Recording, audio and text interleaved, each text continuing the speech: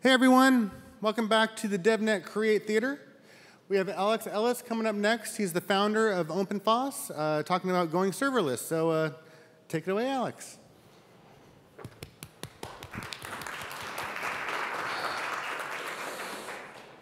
Thank you for that introduction. So it's great to see so many developers out here at the conference today. I want to talk to you specifically about a kind of API, serverless APIs. And we're going to get from zero knowledge to serverless in 60 seconds. I'm going to tell you about a project that you can run anywhere. And that's really important right now, where we're looking at privacy issues and ethics issues with some of the companies that we've come to trust and some of the larger brands. Well, with an open source project, you can run things however you want. And that is really going to unlock your data, make sure that you can be happy with your systems. Just give me 1 second, and we'll get the DevNet deck up. So we're going to look a quick bit at OpenFaaS, what serverless is, how you can use it, and then I've got some case studies as well from the industry that might just make sense and help it tie in. So when we look at serverless, we're really thinking about an evolution in how we design our systems.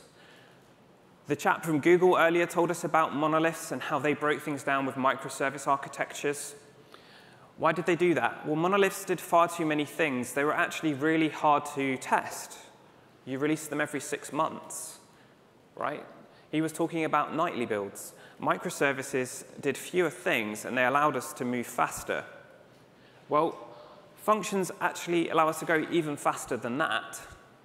And one of the great things about functions is that, unlike with microservices, where we now have to maintain individual configurations for every service, they can be largely managed in exactly the same way. And we can just use sane defaults. We can use pre-made Docker files so that you have a really slick experience, and you can get your code out to production quicker. Now, functions are small, reusable chunks of code. You can compose them together to make new workflows. And you can also use them to talk to your microservice and your monoliths. So it can actually be a great way of integrating all of this together.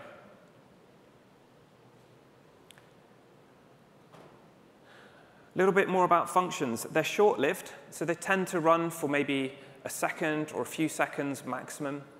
They have no state, so they don't have a database inside them. You can't guarantee that the call that you made is going to come back to the same function again. They're single-purposed. They tend to take an input and produce an output. So they're really good at doing just one thing. And then we generally don't have to manage them. They look after themselves, or a serverless system will look after them for you. And these are all things that mean that we can move faster, and we can focus on writing code rather than worrying about a lot of the things that come about with a microservice. Now, this is the cloud-native landscape from the CNCF. It was actually interesting to hear about Kubernetes directly from Google this morning in the keynote, because the first project of the CNCF was actually Kubernetes. And since that was adopted, look how many different projects have come into this space. Serverless has this category right here. And it's blossomed and bloomed so fast, it's such a speedy area that it actually has its own landscape now.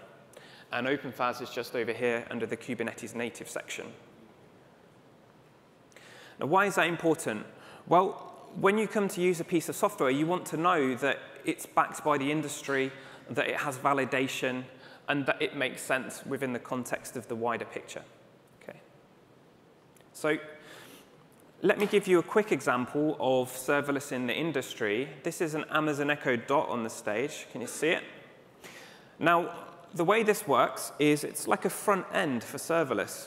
If I talk to it right now, my voice will be uploaded to the cloud, parsed to JSON, and a Lambda function will run just for half a second probably and reach out to a weather service, maybe something like Yahoo Weather. And then we're able to formulate a response. So it's perfectly suited for this kind of application.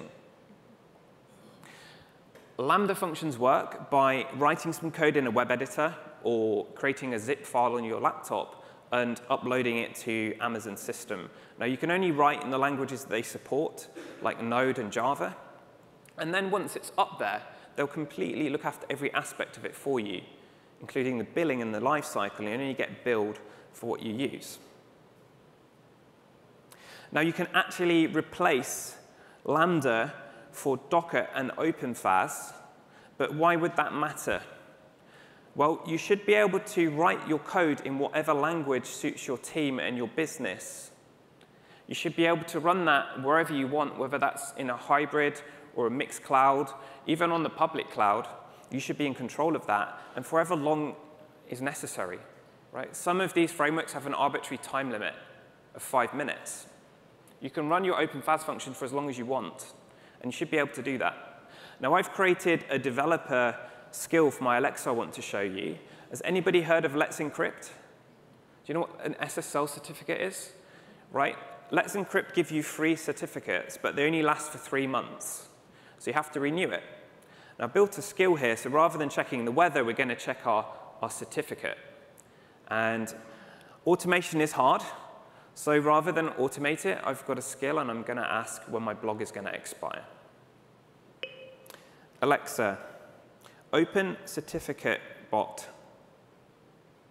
Which site should I check?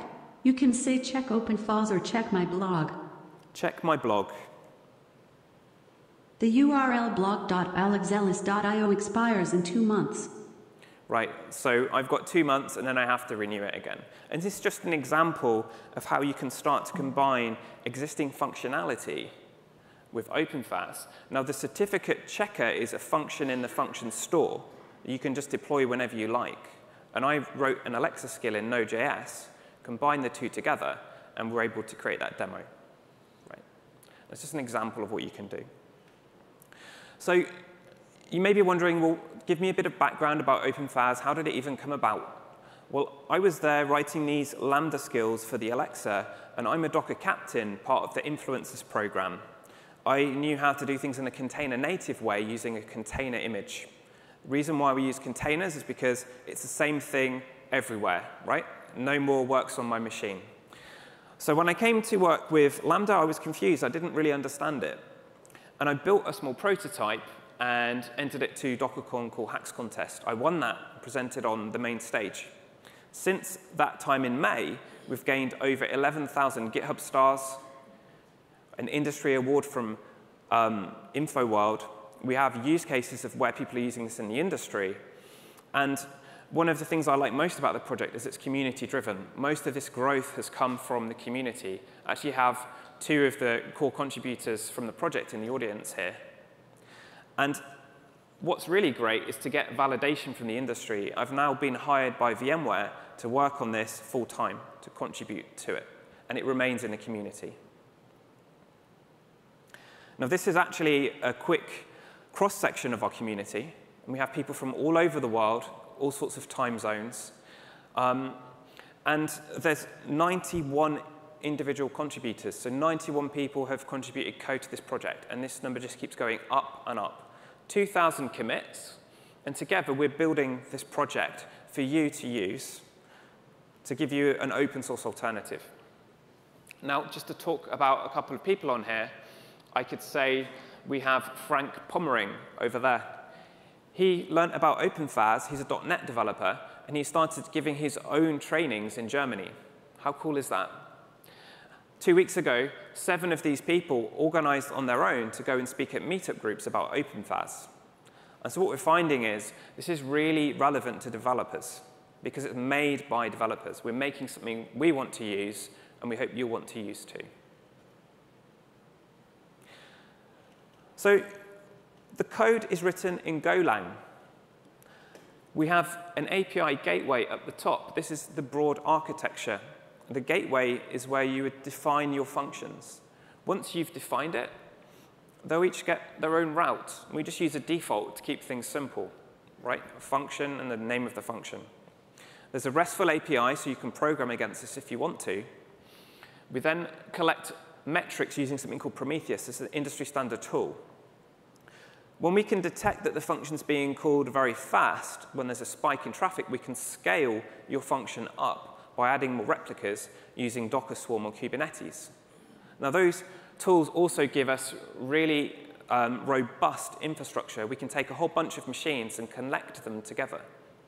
And we don't have to worry about managing them individually, installing patches. We can use something like Google's container engine or Microsoft's AKS service, a hosted Kubernetes, where all you do is install OpenFaaS and then use our API.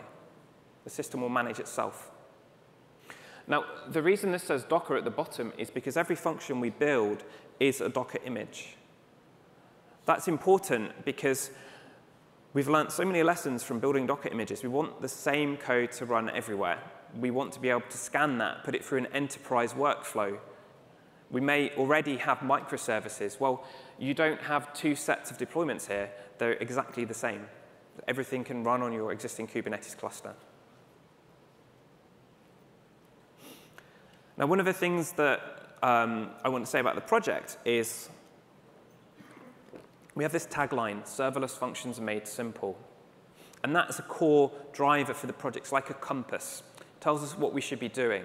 Now, it's great to be here at DevNet because we're developer first, made by developers for developers.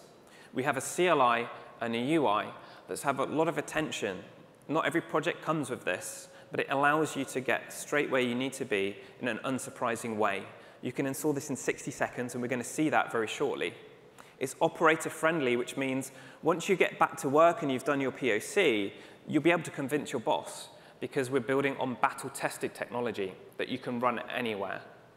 We're removing those objections. It's Unix-like, which means that each component can be swapped out and can be worked on individually. You can customize it. And that brings me on to how this is a community-centric project. I showed you that picture of all of those people contributing to this one project, all engaged, giving meetups. Even see Eric, one of our core contributors, has come all the way from Seattle just to attend and support. You know, it's a very vibrant community. We have calls every couple of weeks on Zoom, and we all get together and share what we've been doing. It's a really welcoming environment. Now, why I put developer love here is because we're finding that developers love this platform, and they go and tell other developers about it. In fact, one of our contributors lives in Austin, and he's been going into work 2 hours early to work on a prototype of OpenFaaS to convince his architect that they should be using it. And that reminds me of my early days when I got involved with open source and with Docker. And maybe you can relate to that too on some level, right? So let's just get into a demo. I'm going to deploy OpenFaaS in 60 seconds on a Kubernetes cluster. And what I'm showing you here is we have no pods at all. And I'm now going to run in the configuration. So in Kubernetes, you have YAML files that describe what should go in the cluster. That's live. That's up and running now. That's less than 60 seconds. We also have a Helm chart, which is another way of packaging Kubernetes applications. And here we go. Here's the UI. And from here, we can deploy a new function. This is the store that's built into OpenFaaS, into the UI, because we want to make it easier for you developers to actually try this out and see how it works. Now, I want to give you a demo of a couple of things. I'm going to start off with one called Inception. This is a machine learning model that allows us to take a photo and figure out what's inside it. So if we were to go over to Google Images, we'll look at a picture of an animal, something like a brown bear.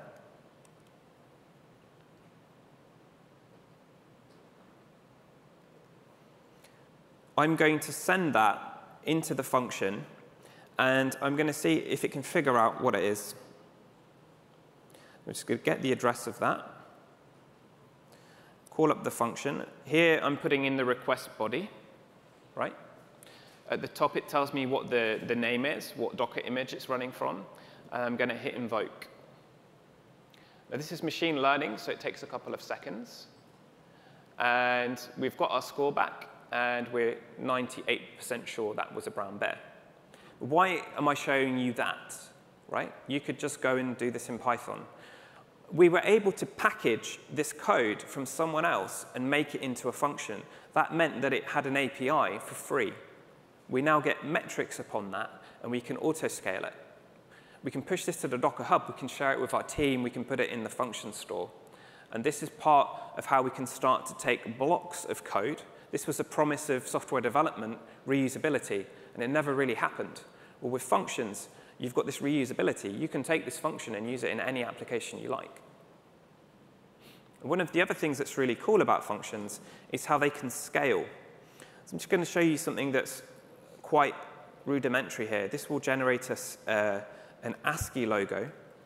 And as soon as it's downloaded, the button will come available. And it's just going to give you some text back. Now, what I want to do is run a small load test on that.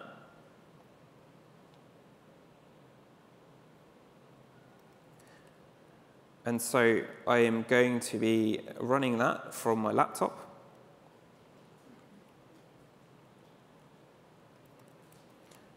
This tool is called Hey. It's just going to generate some traffic there. And then I'm going to show you a monitoring tool for Kubernetes. And we should start to see the function getting invoked on this graph. Let's see how we're going. 405.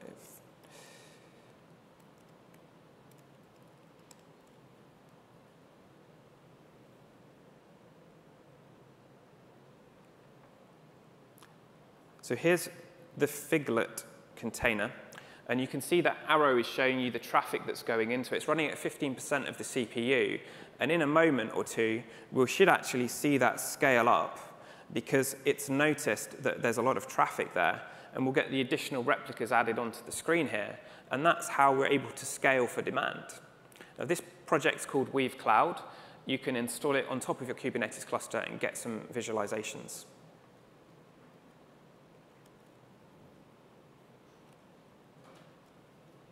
And then over in the UI, we have the invocation count coming up there.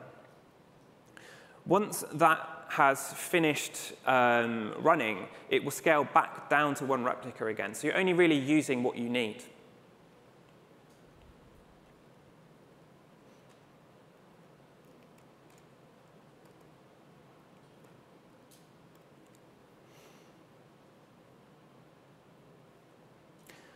So let's have a look at how we can build our own functions. So I think that's probably what you're starting to think is like, OK, so you've showed me this Python example that's in the store. I now want to think about how could I use this at work. Well, what we have provided for you is a CLI that can scaffold the basics of your function. You'll get where you write your code, and you'll get where you say what dependencies you need. You can actually use an existing binary. So that example of Figlet used a Unix utility. It wasn't even code. We're just running a binary.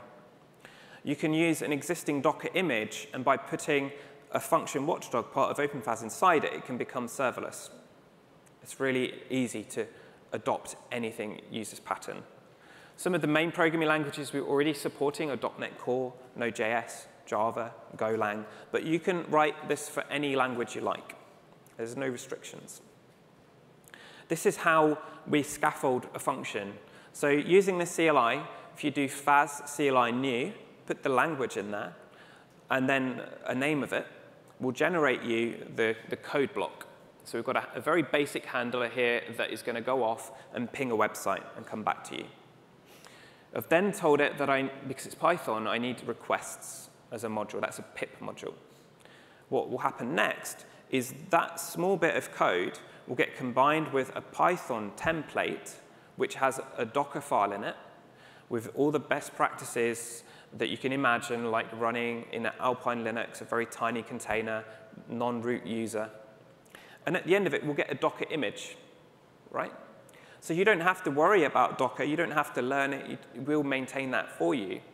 You just write your code, focus on doing your job. And then we can deploy that to a container registry. And from there, it can go into OpenFaaS. Does that make sense? Yeah? So just to zoom in on that, this is an example of what a function might look like. It's just got a handler. It takes some request in that you've posted. It could be binary. It could be text. Here, I'm then going off and saying, get that URL for me.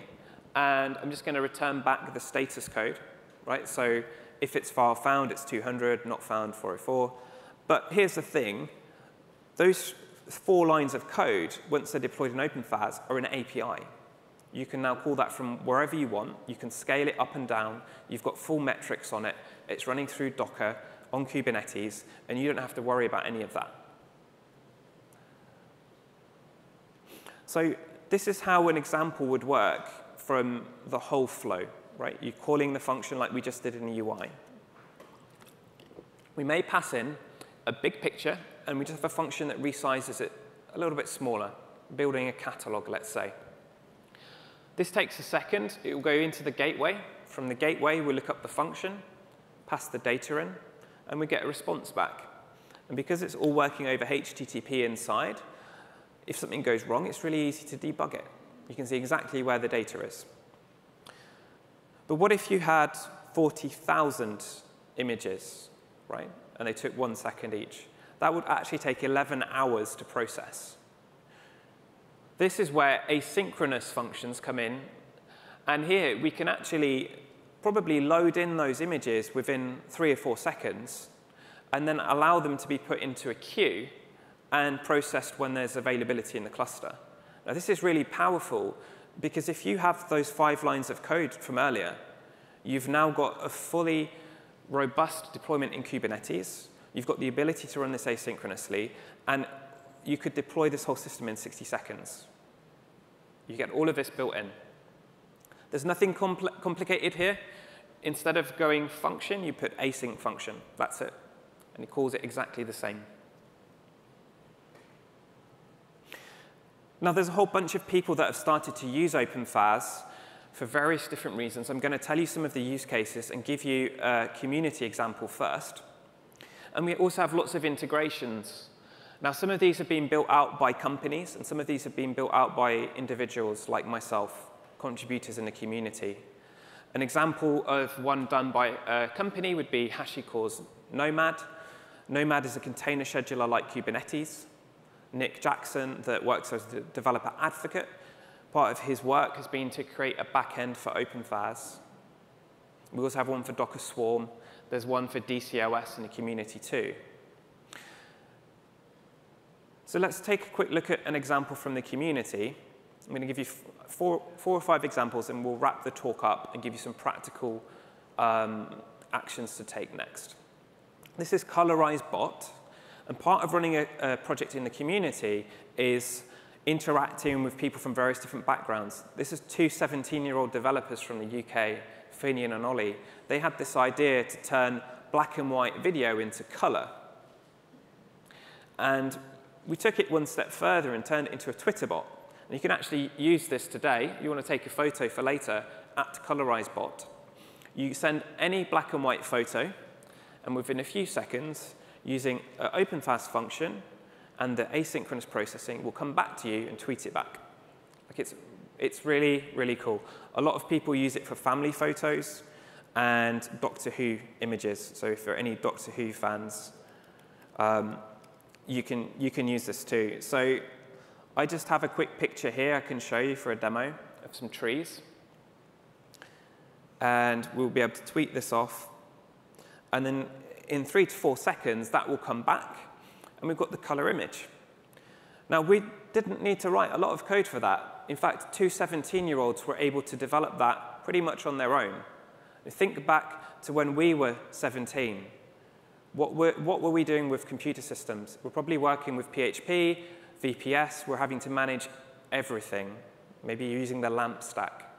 Today, we can move so much faster, and if you can see what we've been able to achieve here, imagine what you could do at work when you put your minds together within your larger team. And that's the photo that's just come back. So the way Colorized Bot works is there is 2 microservices. There's the OpenFaaS gateway, and just a bit of code that lives for a long time, listens to the tweets from Twitter's streaming API. Every time a tweet comes in, the picture is stored in Minio. That's a kind of S3 that you can run wherever you want. The picture is then colorized, and then asynchronously we'll tweet it back to you when it's done. And that's how it works. If you want to check this out, it's available online. Now, moving on to some real-life use cases. This is Anisha Keshavan from the University of Washington. She is a postdoc, and she's a data scientist. What she's trying to do, and you can see a picture just here, is to crowdsource segmentation on images. Now, if that sounds a bit technical, it's because it is. This is a hard problem. What she's doing is getting people to outline lesions and problems on medical images, to collect that data together to train a model that can then be used to save people's lives out in the field. Some very, very cool stuff here. If you want to take a picture, you can try it out at testmedulina.com.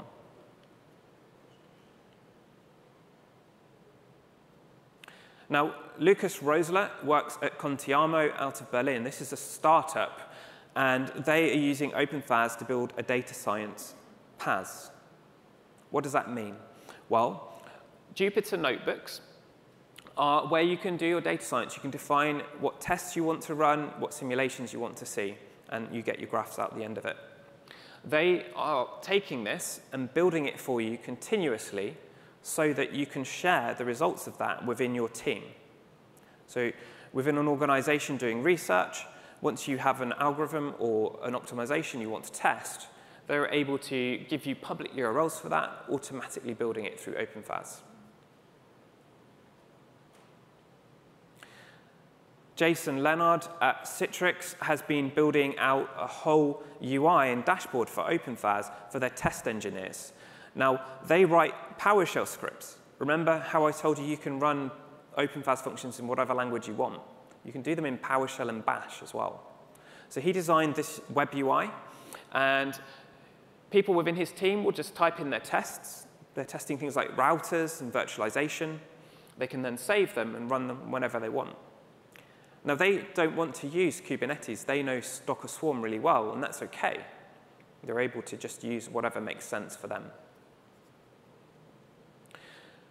Just Noppen got in touch with me from BT Research. It's a bit like AT&T in the US. He'd been using OpenFaaS for 7 months, and we met up the day before I flew out here, and he told me that they've been using OpenFaaS to share experiments within the team. So he supports 140 research engineers who are doing things like trying to find the best way to allocate resources, people, to different jobs, like traveling salesman problem, things like that. They're trying to find out the best way to schedule work. So what they do with OpenFaaS is build out these algorithms, and then they can deploy them and share them with an entire team and get feedback really, really fast. With microservices, the problem that you have is that you have all of these Docker files. You have all of these manual services you keep having to check on, or you have to build some complicated workflow. OpenFaaS has that built in, so you can just focus on solving the problems. He also built a deployment pipeline, which I think is interesting. 3 of the people on these slides have built their own CI and CD for the functions. So as we start to wrap this talk up, we'll have a bit of time for questions. I want you to think about, what would you tell your boss about OpenFaaS? Well, this allows you to build your own platform. The 4 people that I just showed you they weren't satisfied with the experience of cloud functions. It just didn't serve their purposes. They were able to build on top of OpenFaaS a completely custom solution for what they needed. They were able to iterate faster. They can share their experiments. They can share their code with the company and with the internet. They can use any language, PowerShell, right? What cloud platform supports PowerShell? I don't think any of them do. Now, it's very important for you to own your data. What's been in the news recently around Facebook has told us that that even more applies today than any other time. And this is something that I think really applies to this community, is the ability to unlock community within your team. Because this is an open source project, there's a sense of your team coming together, maybe over a distributed location, and building something together that they can all be proud of. And with OpenFaaS, you can do that today.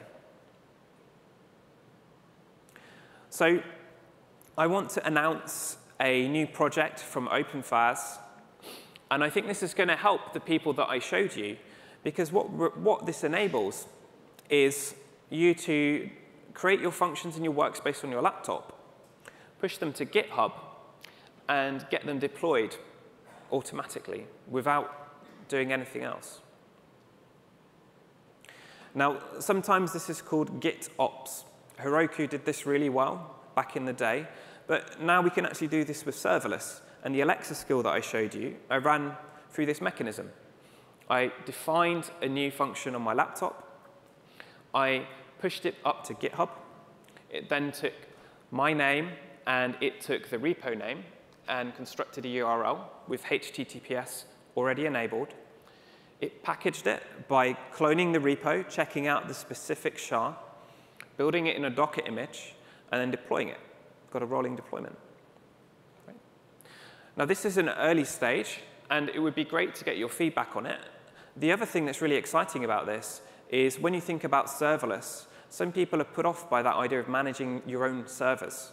With something like this, you can deploy it on-premise with GitLab or Bitbucket, and you can give the serverless experience like Lambda to your entire team, but actually take care of it yourself.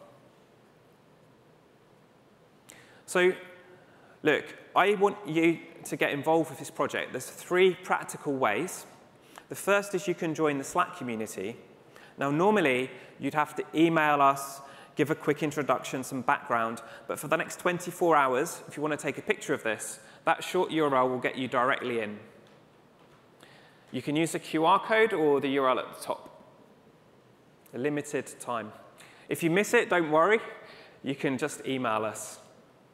The second thing that I'd like you to do is to take the workshop. The workshop is a series of hands-on labs. We actually have 7 or 8 of them now. They've been built by the community, and they teach you all of the things that you may be wondering right now. How do I set my dependencies? How do I scale this up? How can I work with different parts of the system? We're also running that in the conference tomorrow, 2 separate occasions. So look out on the calendar. And the third way you can become involved is you can become a contributor. I said we actually have several contributors in the audience.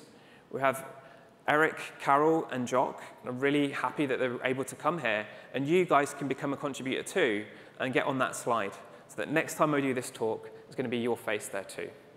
All right? So look, thanks for taking the time to come and find out about OpenFaaS. If you have any questions, I'm happy to take them after the talk. And just check it out for yourself. All right.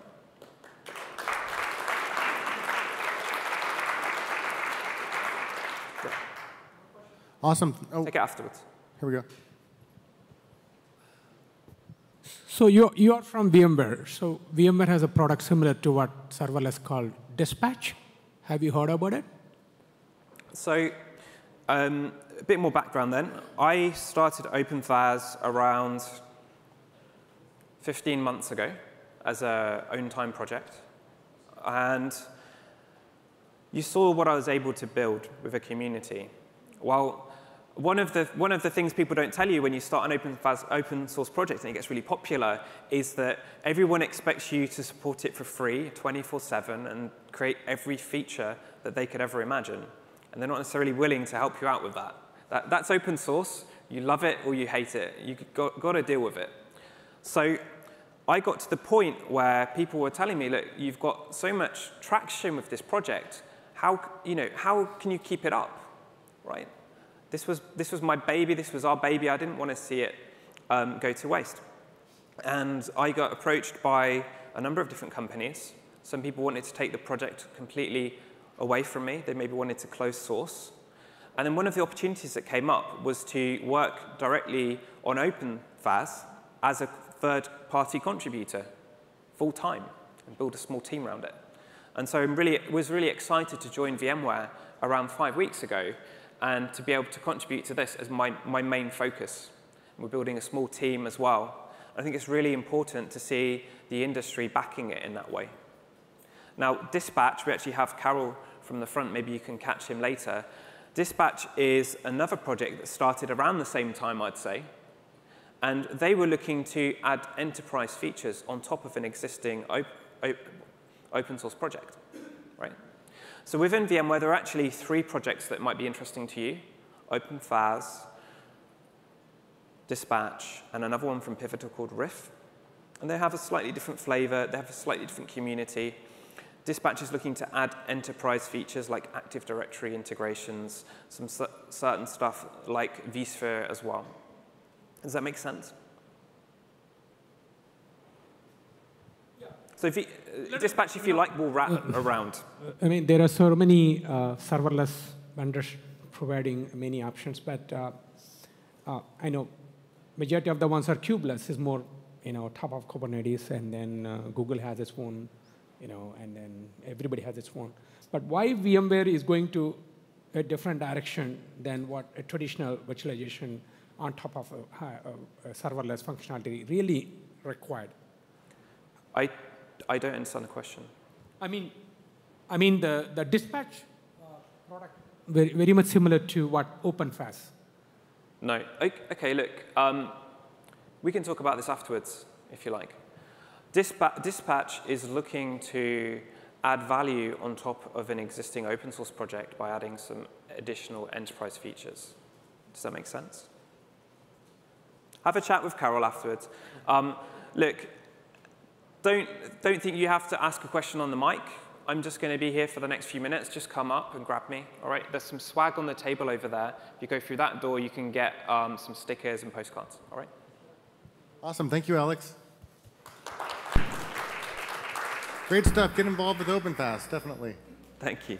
All right, so we have a lunch break coming up here, so enjoy your lunch. And then at 1, we have the Camp Create kickoff, so please join us then. Thank you.